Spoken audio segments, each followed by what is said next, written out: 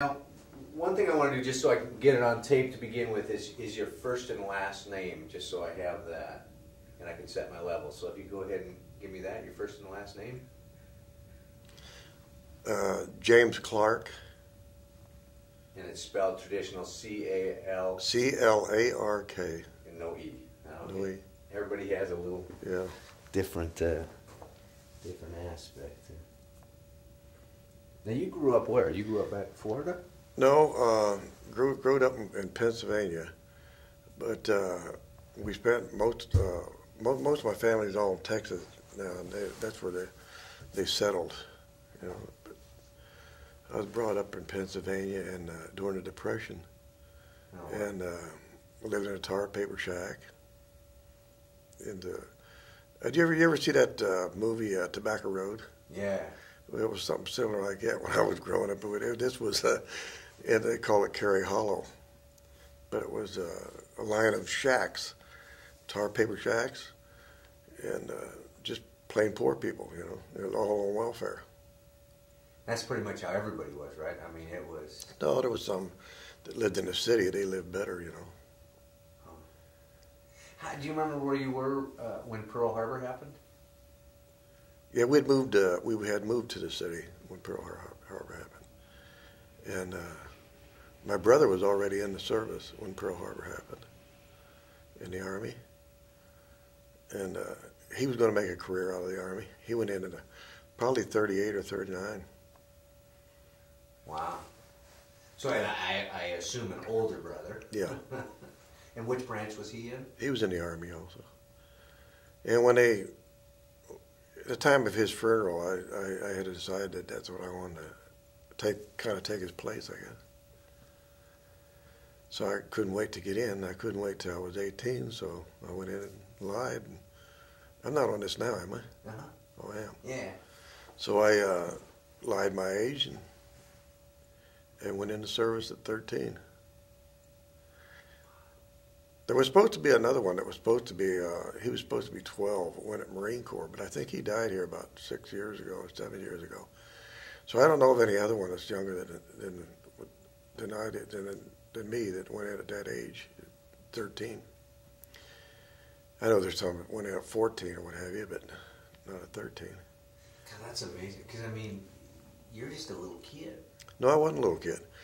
I was tall for my age at 13. I was the biggest one in the classroom, and I left the 5th grade or 6th grade right out into the Army.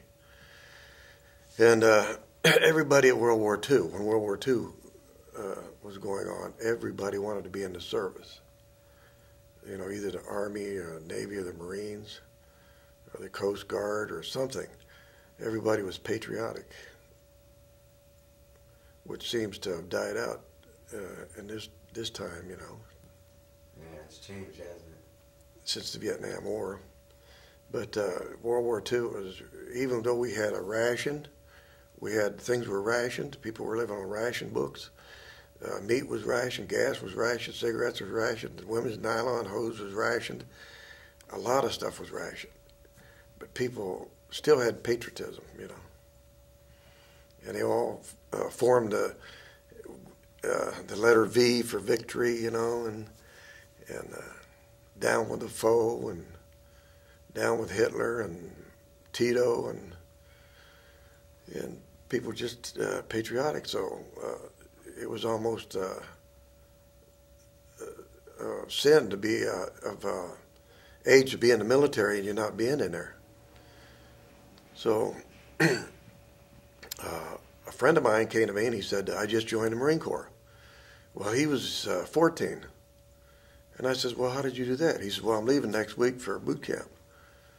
He says, I'll tell you how to do it. He says, go to the draft board up there in McKeesport, Pennsylvania. He says, and tell them that you're 18, but have it already figured out when you were born and everything.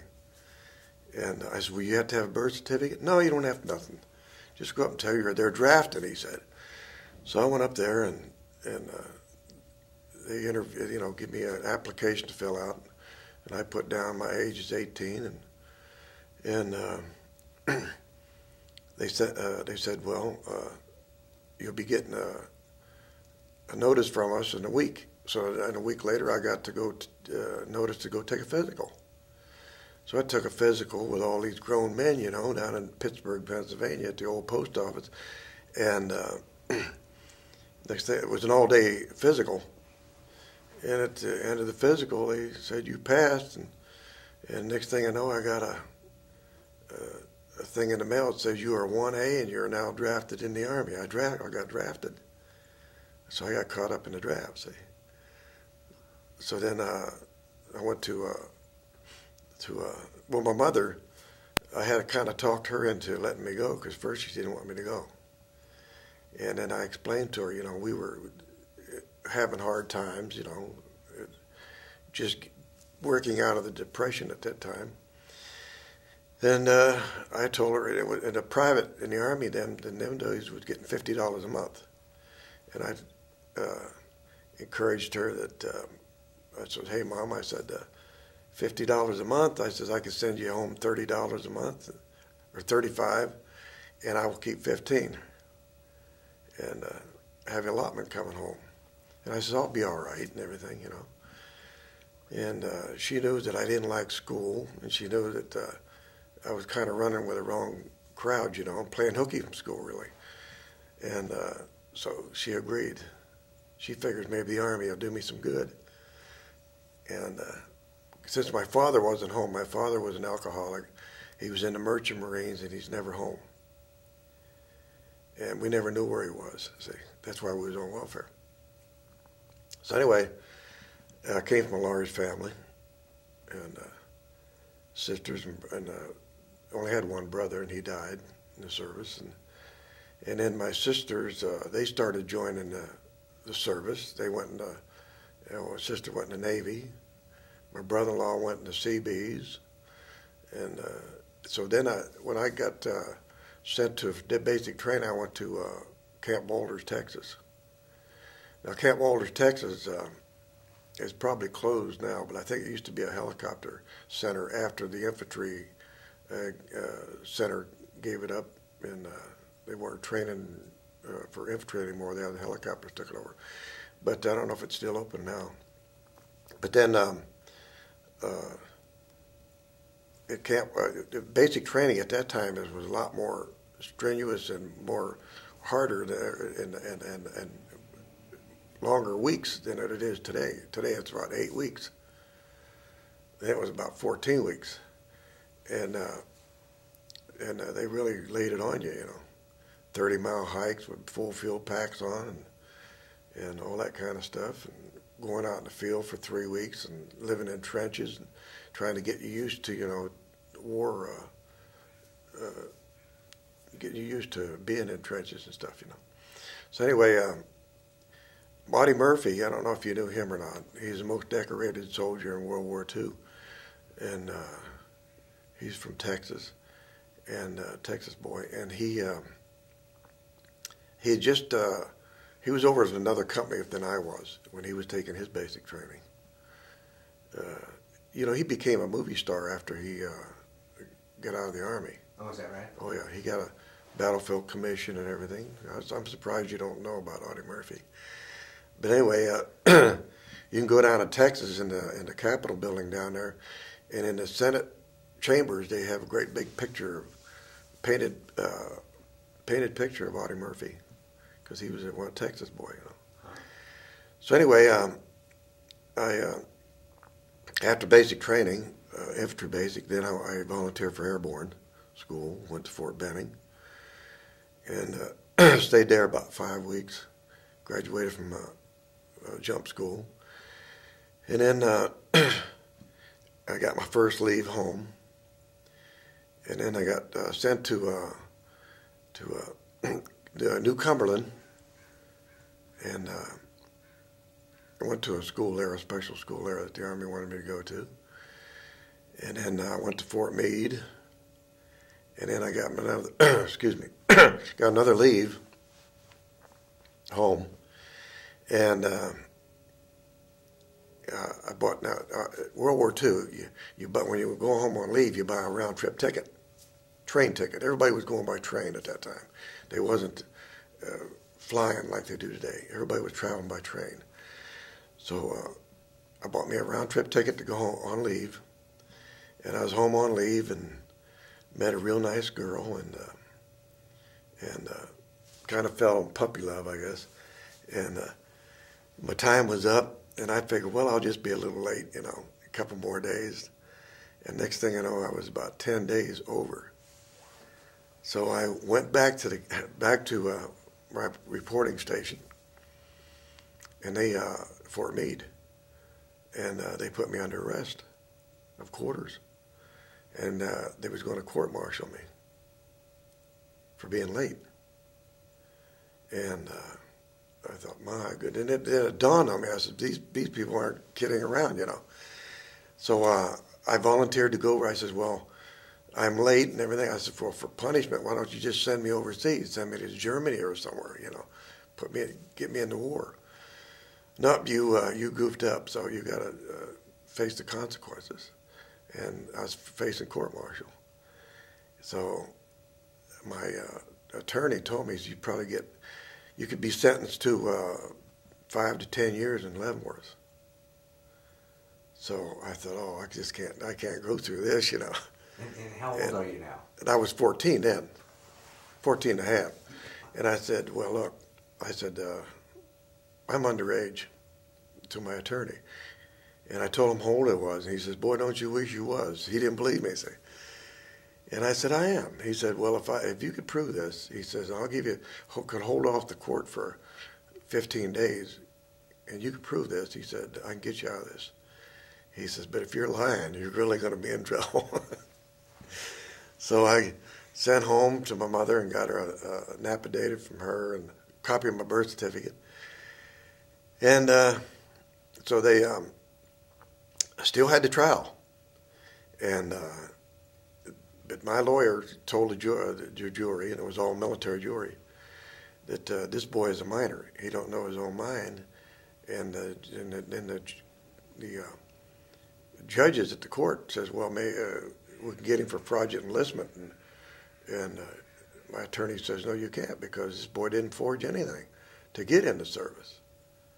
It was the draft board's fault for drafting him and didn't ask for any proof of his age at the time. So anyway, they dropped the whole thing. And then they gave me an honorable discharge with all the GI Bill and everything, you see. So honorable discharge, and I was happy about that. So, but I wasn't happy getting out of the service. It was one of the biggest mistakes I ever made, was be late. And I came back, and I just didn't fit in. I came back out of the service, you know, and tried to take up where I left off before I went into service, and I couldn't do it because I'd been with older men, you know, older men, and done adult things, you know, and been trained for war and throwing hand grenades and going to the rifle range and doing bayonet drill and all that kind of stuff, and drilling with soldiers and marching with them, and I just couldn't adjust to the young kids my real age, you know. So I figured I'd just strike out on my own. So I hitchhiked across the United States on my thumb at 15 and became a hobo. But now, being a hobo, there's a difference between a bum and a hobo. I found that out on the road, you know. And a hobo would work his way, you know. He'll do odd jobs and what have you. But a bum, he don't want to work. He just wants a bum. But anyway, I hitchhiked across the United States, and I could thank the Salvation Army. They took me in each time I'd hit a big city, you know. They'd take you in. I did odd jobs, from washing dishes to on dairy farms to chicken farms to just about every kind of work I could get along the way. And then when I hitchhiked down to Florida from New York, when I was in New York, I was working at Bear Mountain Inn as a busboy. I don't know if you ever heard of Bear Mountain Inn. It's up near West Point. It's a ski resort. Then after that, I took off for Florida. And I hitchhiked to Florida. It took me about 5 days, 6 days to hitchhike to Florida from New York. And I got to see all the states, you know, by being out on my own. Alabama and Georgia and all those, and the Carolinas. But anyway, when I got to Florida, by this time the war was just over. And I went to the unemployment office to apply for a job. They said, well, what state are you from? And I told them, you know, and they said, well, we don't have enough hard jobs here for our own servicemen in Florida. You know, you just have to take what's left over, you know, and see us in a week or two. Well, I was had no place to live, so I was living on a park bench in Florida in Miami. Living on a park bench and going uptown and find a dishwasher's job now and then. But then I landed a job with, the unemployment office sent me out to a dredge. You know what a dredge is? A dredge boat? And was dredging the swamps in the Everglades. And I worked on a dredge boat for about 3 months, 65 cents an hour, 15 hours a day, and hard work, very hard work. You had to stay aboard the dredge all the time, and mosquitoes would carry you off alive at night. But anyway, I turned 17 on the park bench. I had quit the dredge job just about 3 weeks before my birthday, 17th birthday. And I went back to the park bench and turned 17 on the park bench, and I went up to the Army recruiter and told him that I'd like to get back into service. And he says, well, since you told me that you lied your age at one time, he says, I'm going to have proof that you are what you say you are, you know. If you can prove to me that, get a birth certificate and what have you, sworn affidavits that somebody has known you all these years, that you are that age, I might get you back in. So I went up and got a post office box number, and I rode home to my mother and had her send my birth certificate and what have you, and permission to go in at 17. And she did. And next thing I know, I took a physical, and I didn't have a arrest record. I was good at that, you know, and I didn't get in any trouble from the time that I got out of the service underage until the time that I went back in at 17. So that helped. So then after I took a physical and everything, and they said, well, you won't have to take basic training.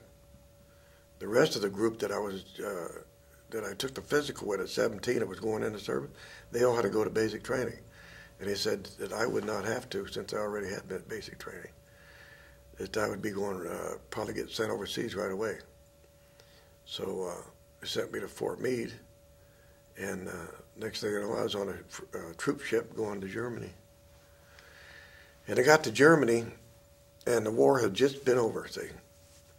And they assigned me to, after we got to Bremerhaven, off the ship, and got processed, they assigned a few to Berlin.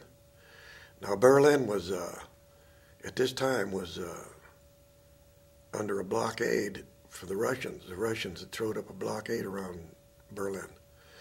And we only had what we call a small unit in Berlin.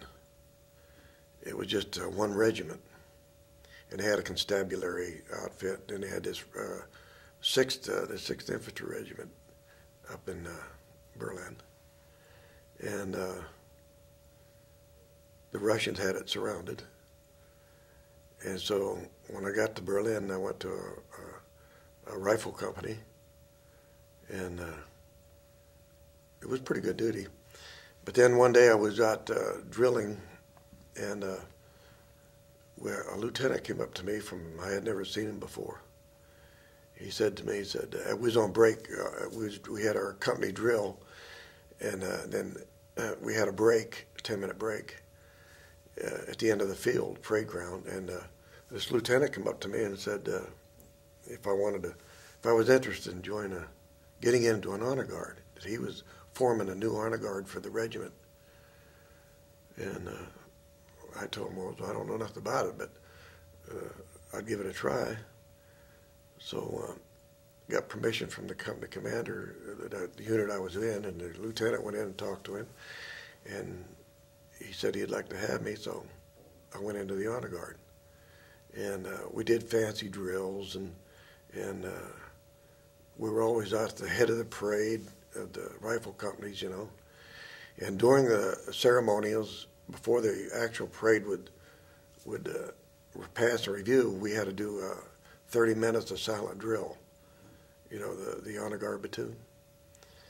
And then when the officers or whatever, anything big going on, why throwing parties or something, we had to be there to direct traffic or what have you, and escort them into the doorway and what have you. And it was good duty. And then after I left Germany, I came back to the States, and the Korean War just started up. And I came back in 1951 and got sent to Indiantown Gap, Pennsylvania to retrain recruits, because I'd made sergeant over in the honor guard.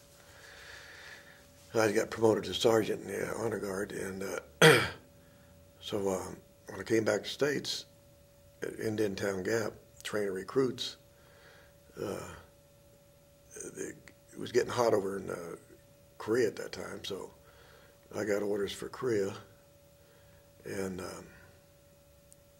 was sent to the 3rd Infantry Division in Korea, up on the front line in the trenches.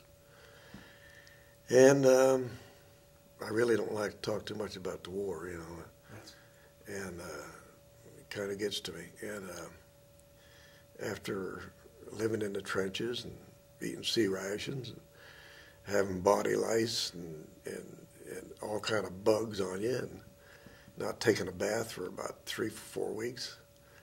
But sometimes they'd try to get us to the shower point. They had a shower point set up 5 or 10 miles back of the front line, take so many off the front line by after you walk about 3 miles to get on a truck, take you back, get your showers. And then during the Korean War, that was never brought up, they would issue us clothing that had been saturated in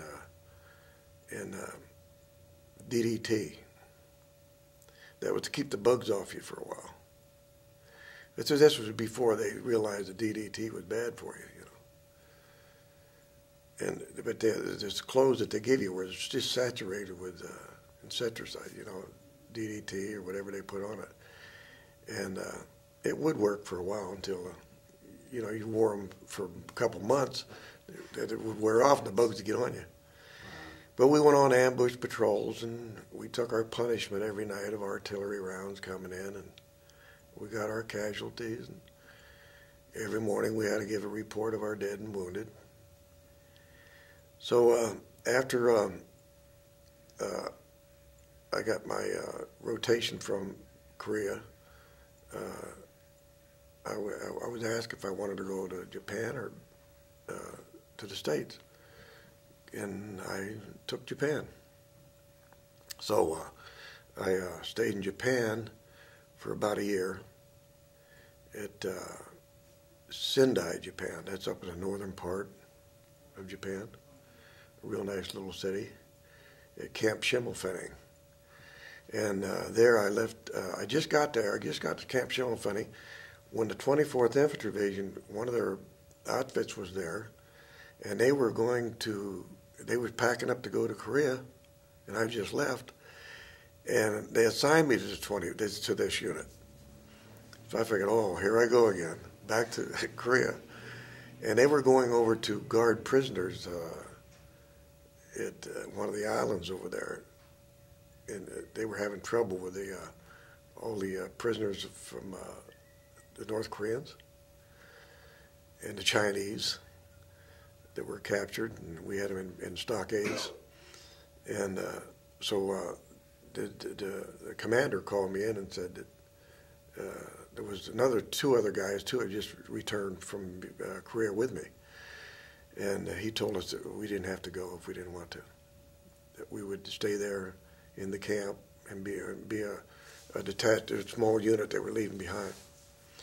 So I stayed behind, and because I didn't want to go back to Korea, and I didn't have to. So he gave us a choice. So I decided that I was getting, and I found out that they were short MPs. They were recruiting for MP duty there at the camp.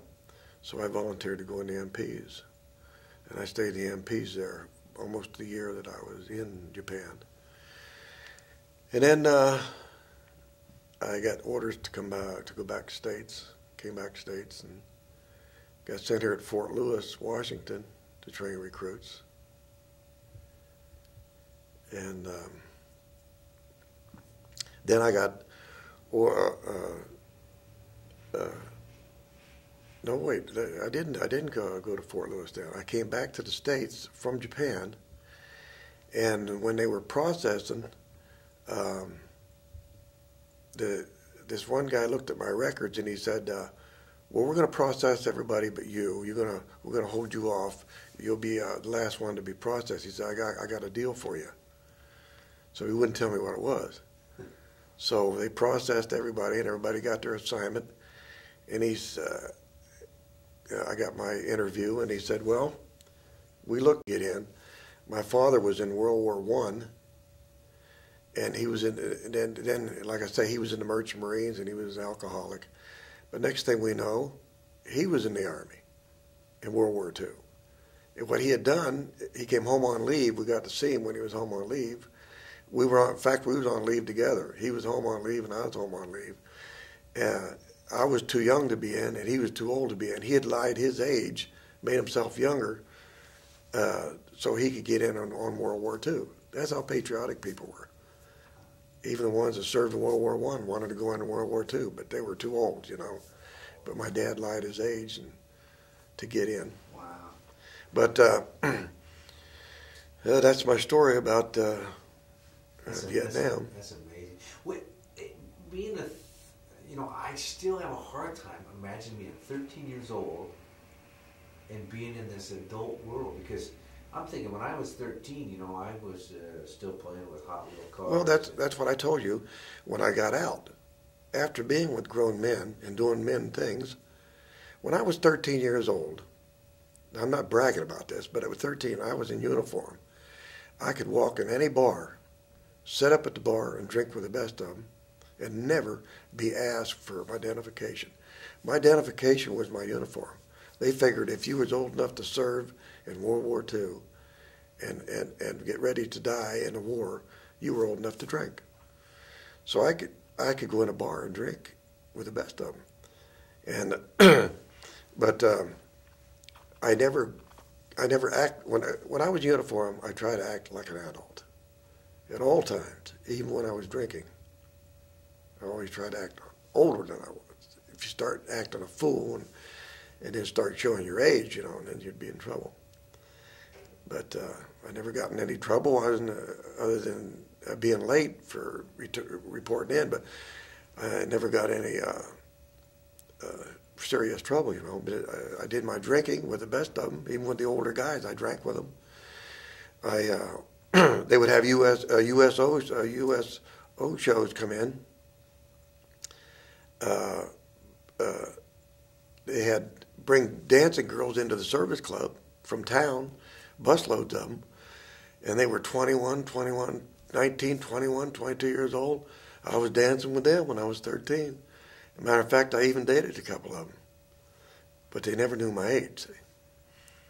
But I remember this one particular time when my sister, she joined, when I went in at 13, she had went in the Navy as a wave, and she got stationed in Washington, D.C., working for the Navy, their Navy office close to the Pentagon. So anyway, I finished my parachute airborne training, and I got my leave home. On the way, by train, I got off the train in D.C. and figured I'd surprise her. See, I had 15-day leave, so I was going to spend a couple days with her, or a day, at least a day. So I found out where she was working. I had her address. So I went right to where she was working. And I walked in this Navy Annex building with all these waves working, these young, good-looking women, you know. Here I am, I'm about 13 and a half then. And all these good-looking women. But I was in uniform. And they showed, somebody took me to my sister's desk, and she had her back to me, she was typing. And the girl told her, somebody's here to see you. And she turned around and saw me, and, you know, happy brother and sister would be at that time. And so she asked her boss if she could get off the rest of the day to show me around D.C., you know. And they said, sure. So some of the other girls from the other desk started coming this way, you know. They wanted to, because I was a soldier, and they were used to seeing nothing but sailors.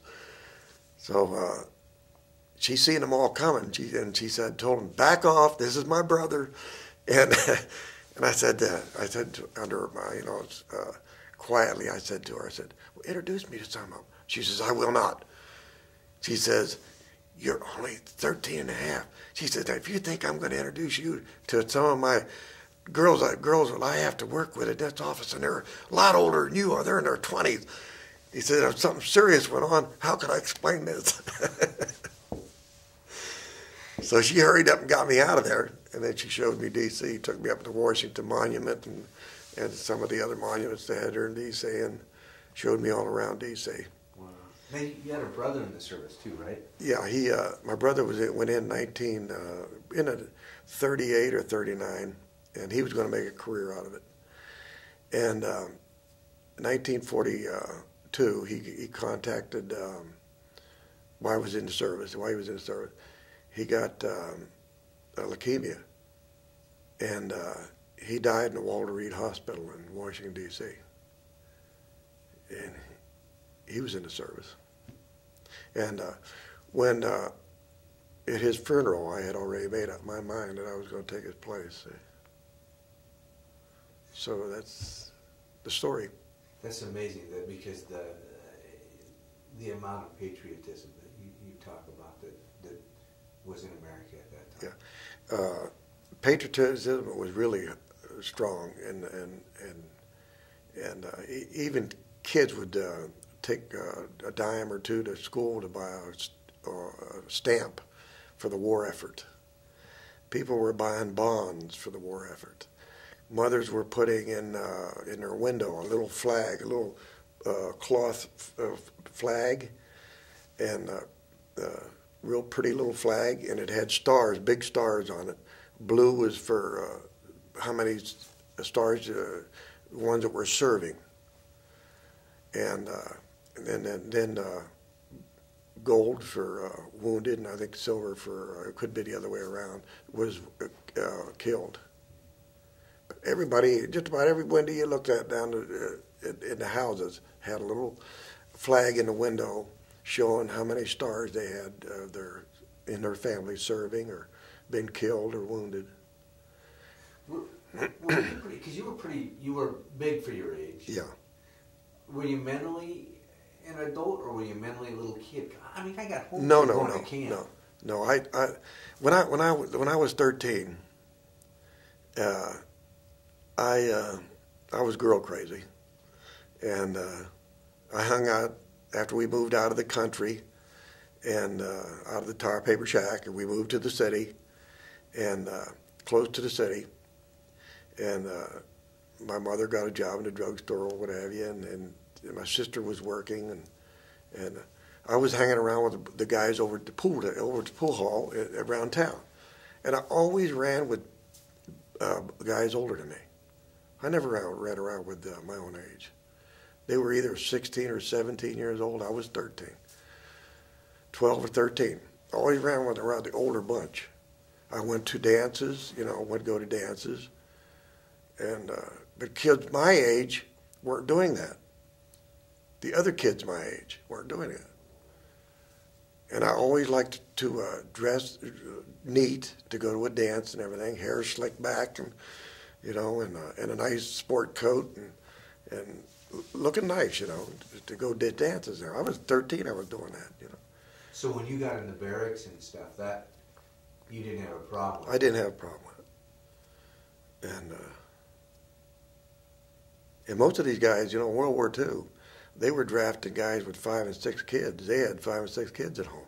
Some were in their 40s, they were in their 40s that were being drafted in. So I never said nothing to them, that I was 13. But I looked up to them as a father figure too, as I went along with them and and did my training along with them, going on 30-mile marches and all this and that, and running all these courses. And now, when I took my training in Texas in July and August, it was hot, and guys were passing out with heat stroke that wasn't used to that down there. Well, I wasn't used to it either, but I never did have a heat stroke. And we were warned, like we was having a parade. When I was taking basic training, we was parading. If a man next to you passes out, you look straight at attention. You didn't see him fall. You look straight ahead, you're at attention, so you don't render a hand, you don't do nothing. We have medics in the back of the company that stay in the back. They'll come up and take care of you. So you had to stand at attention. And here I was, 13 years old, maybe a guy passed out next to me, and I looked straight at attention.